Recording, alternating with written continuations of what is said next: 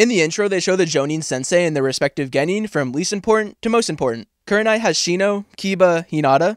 Asuma has Choji, Ino, and Shikamaru. And Kakashi has Sakura, Sasuke, and Naruto. But the interesting one is that Guy has Tenten, Lee, then Neji, showing that Lee isn't as important to the story right now as Neji. This episode starts off with Naruto being nervous for his fight against Neji, and my question is, isn't this like completely out of character?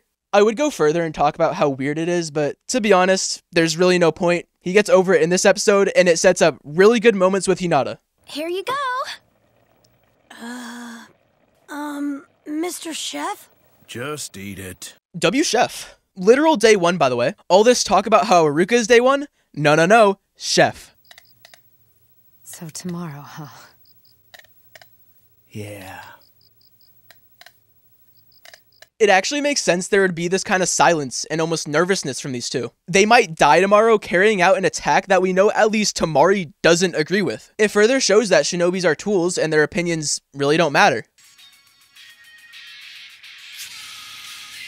Tomorrow is a full moon. Let's talk about this now. It actually makes sense that it would be a full moon on the day of the invasion. The day Dosu gets knocked off, the moon is full, and that was exactly a month ago. There's a low Kakashi doll in Naruto's window, but for some reason his hair's brown. Maybe it's just like a ninja doll, who knows. Some of you might remember, and honestly I'm hoping you don't, but in episode 2 I looked at Naruto's bedroom, so let's just see how it holds up. It still has the plant, the big pipe on the wall too, that checks out. He still has the blue towel or whatever's behind him. He still has the leaf poster, and yeah, he still has the obnoxious yellow comforter, or blanket. I don't really know what that is. The only actual change to his room is his calendar, which for some reason only goes to 27 and stops there.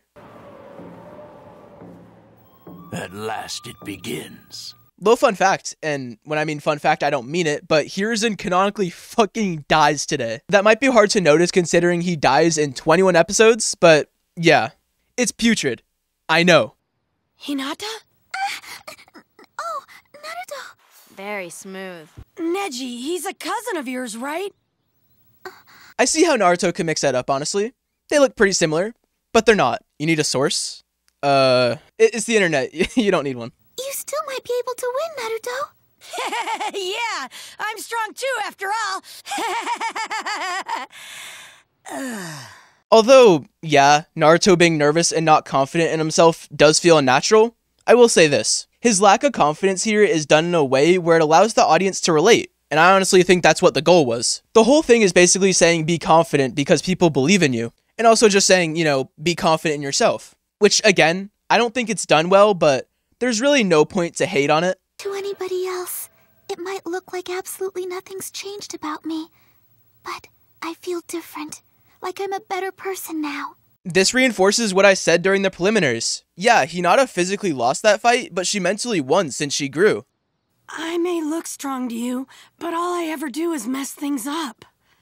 I act tough because I'm so frustrated, but underneath it all, I just feel like I'm a huge failure. No, that's not true! Let's talk about Naruto's character growth for the past few episodes. Ever since we've seen Naruto's mind, we've seen a much more interesting character. He's been unsure of himself, and we've seen more overall darker tones through Naruto's character. And it's because those past few episodes have gave us a look at who Naruto really is inside. And characters who hide their insecurities through a tough side or mask their real emotions have the most potential for character growth because at the end of the day, they're extremely flawed for that reason. So I guess what I'm trying to say, minus the yap, is that it's good that it's being touched on and shown to us because it makes us root for Naruto more than we are. But when you do make a mistake, you have the guts to pick yourself up and keep trying. I think that courage is what real strength is. This is a low-key message to the viewer, but it also plants that idea in Naruto's head.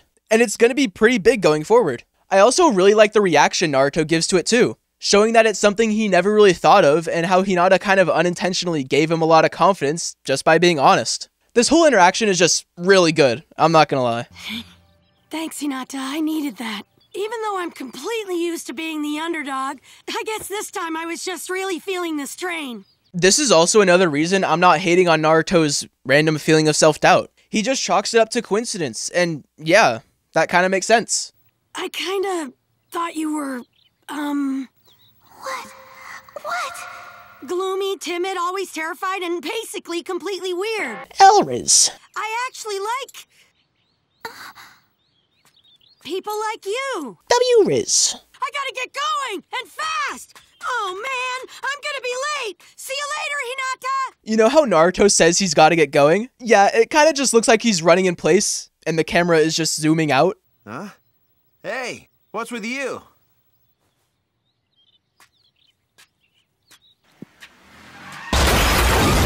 If you slow the scene down really slow, there's someone with Shikamaru's almost exact outfit.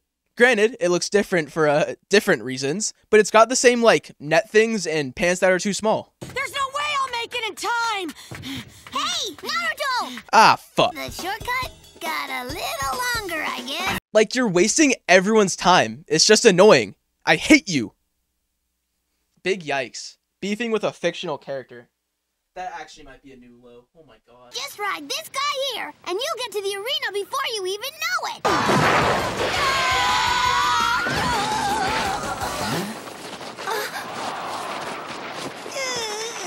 Thanks, Konohamaru. Thanks, Bull. Very cool. Hey, wait! Where's Sasuke? It's actually good they bring this up. Because to be honest, even with Sasuke being a main character, with this many people, it's kind of easy to lose him.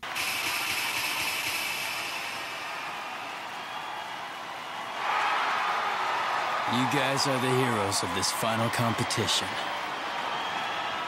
Well, some of them aren't, like 3 to be exact. You can probably tell, but I think this episode is not that good. The only genuinely good thing in this episode, in my opinion, was the literal last scene in the arena and the interaction with Naruto and Hinata. But although I don't really like this episode, I can respect its purpose, which is essentially to give us one more deep breath before the 3rd exam and the attack begins. But the rest is just, like, not good. Konohamaru is the most annoying character in the show, and the rest of it is a lot of sitting down with no real purpose to it. Can't tell if you tell already how little of a fuck I cared for making this episode. And yeah, that's my thoughts. Next episode, Byakugan versus Shadow Clone Jutsu.